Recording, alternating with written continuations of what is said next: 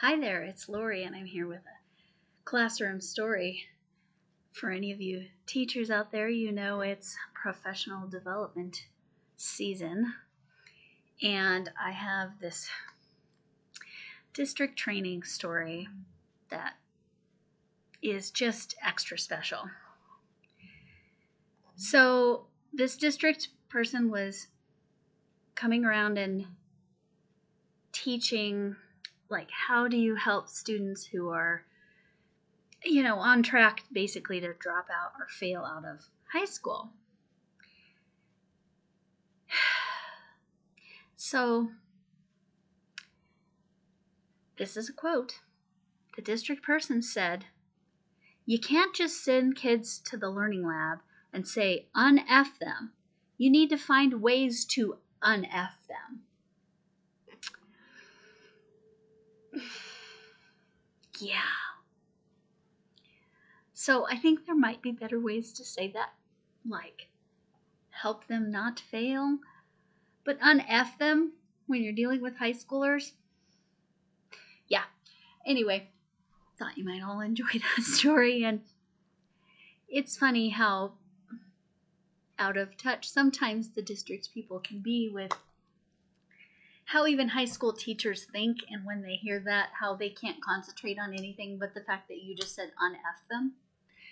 Anyway, I am here to share my mystery yarn. I haven't done any mystery yarn, actual regular mystery yarn challenges for Armchair Chef Lori for a bit, because I've just had a lot going on. So I finished some whips that had to get finished. The dragon is done. Hooray, hooray. In time for my brother-in-law.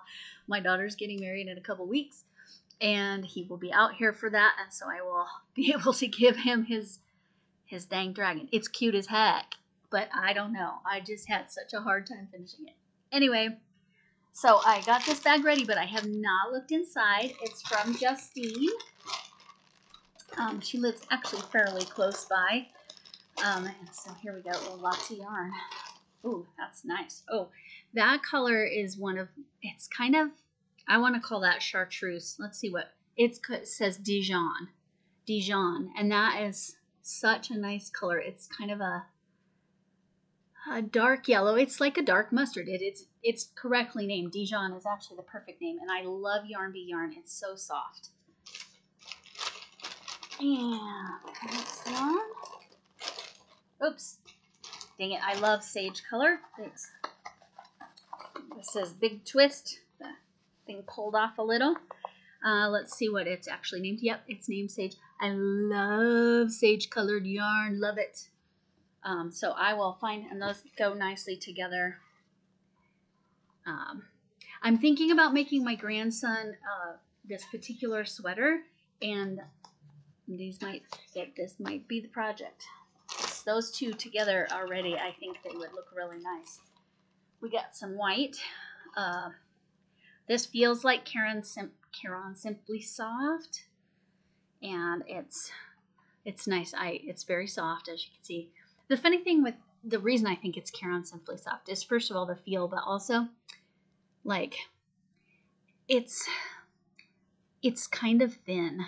I have tiny little hands, but it's deemed a 4-weight, whereas like this, see, we'll compare these. This is a 4-weight, and this is a 4-weight, and look at how much thinner that Caron Simply Soft is. It's like half the size. Anyway, but I like working with Caron Simply Soft.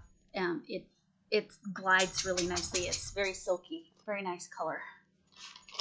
Too, because it would go with everything. Oh, there's some goodies. Some little goodies. Oh, tea. I always come in on the tea because I love tea. Oh, and some stitch markers. Always can use some stitch markers. This, actually, I've been living on this tea. Thank you. Ginger peach turmeric. The reason I've been living on this tea is it's really good for inflammation. And I have a lot of inflammation in my knees because of osteoarthritis. So I love ginger peach turmeric. It's great. Wonderful. Thank you. And I love the flavor of this one. It's so good. Lemon ginger is very nice. And then the raspberry leaf tea is actually a funny story I have about that. I actually love raspberry leaf tea. However, back when I had my kids, the advice was, have some raspberry leaf tea to help with your morning sickness. So when my daughter was having morning sickness, I said, well, why don't you have some raspberry leaf tea? And she goes, Mom, no, that can cause contractions. And you can't have that until you're in the last 3 weeks of pregnancy. It can bring on labor. Yeah. So the things they know in nearly 30 years, I cannot believe my oldest daughter is 28. Anyway, yeah, so I didn't know. And what's extra interesting about that is I had preterm contractions with both my kids, especially my second. So this right here might have been the culprit. But I love the flavor of it so much. And I'm not pregnant, and I'm not going to be pregnant ever again. So I can have this all I want. Anyway, just a funny commentary on that tea. We got another. Ooh, those are great autumn colors. I will probably have to make a pumpkin out of that, some kind of pumpkin. But it also goes nicely with these colors. Goes really nicely. And one more, more of the Caron Simply Soft. So this I've got to figure out how I'm going to use that with all those colors, but I'll figure something out. Maybe I'll do a little amigurumi that has all 4. We'll figure it out. But I think those other colors are going to be my brand new grandson's sweater. And then a note from Justine, can't wait to see what you make. And some little candies and stitch markers, like I said. But yes, one of my teas that I try to have almost every day, single day. So thank you. Anyway, that's the yarn. I will take a picture too, but can we see that colors really well? Yeah. So yeah, I'll figure something out with that white to put it all together. Kind of looked gray, but it's sage. It's very much a sage color. Sage is one of my daughter that's getting married. One of her colors. It's like I was gonna say lilac. It's actually more like lilac, but lavender and sage are her wedding colors. Oh, I'm so sorry. My Alexa is talking. So sorry. I hope that didn't come through. Anyway, freaking Alexa. I know. She's just doing her job. But nonetheless. So that's everything. I'm very excited. I'll send a picture up. Oh, I'll show you this. I'm working on a blanket. I've been working on it for a bit. You've all seen it. Or I've shown it. I'm much, much, much further along than I was. This is the bookcase blanket. So I'm just about halfway through. I think I have one more row. Is that right? This is my little cheat sheet. Yeah, got one more row and then I'm at the top. So that will be, it's not quite as big as I thought, so I think I'm going to have to put some kind of border on it. But it's super cute with the bookcase and the cactus, succulent, whatever. But that's it.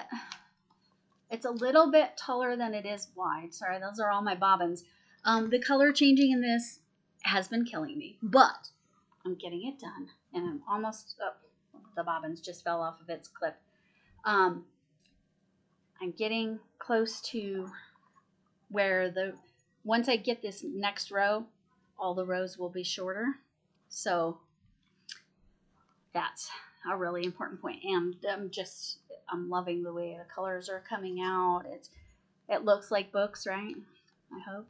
I love the color for this. This was a basic stitch ember, and I think it just has such a nice terracotta color to it. Anyway, that is where I'm at on that, and I will attach that pattern. But that's where we're at. And one of my bobbins came off. These are a lifesaver, like, because then I can just put them where they need to go. And like I said, it just popped off of its clip because I used the little clips from these little pink clips from Dollar Tree. They didn't have any today. I'm finding I'm actually out and I'm having to use other types of paper clips. I've used these paper clips. They're not great for the purpose, but it's what I've got, so gotta go with what you got. It's probably why it popped off. Anyway, so there's that, and my gorgeous yarn. And maybe I'll do white on the cuffs and the neckline. Maybe that's what I'll do. But I definitely am going to make my grandson a sweater with this. I'll probably aim for 6 months. He was born in February, so what is that? February, March, April, May, June, July, August. Yeah, August, September. So maybe even 6 to 9 months. So it's more wintry. But the sweater I'm wanting to make has kind of a knitted look. And so I'm gonna give that a shot. It's not knitted. I don't know how to knit.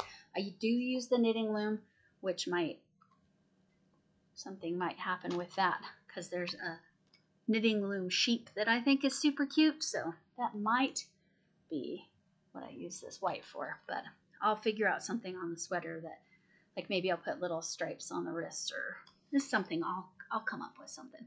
But I love it. Thank you, Justine. Wait, is that right? Justine, yeah. Anyway, I appreciate it, and thank you all for hanging out, and I'll hopefully see you sooner rather than later. Now that I'm fully recovered, I'm eating regular food theoretically. I'm still being really careful because I just started back with real food.